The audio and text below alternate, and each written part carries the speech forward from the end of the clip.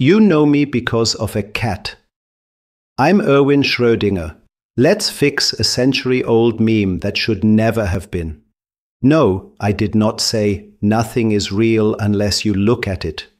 The cat in the box was satire, a reductio aimed at a sloppy idea, treating measurement like a magic wand. Here's the point.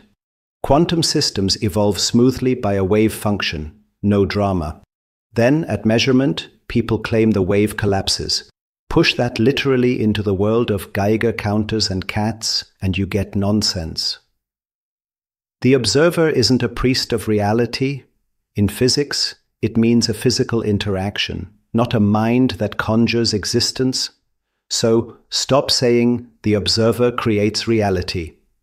That's poetry wearing a lab badge. I wanted intellectual hygiene. Either tell me clearly what exists at all times, or don't smuggle vagueness into the moment of measurement. If you need a slogan, use this.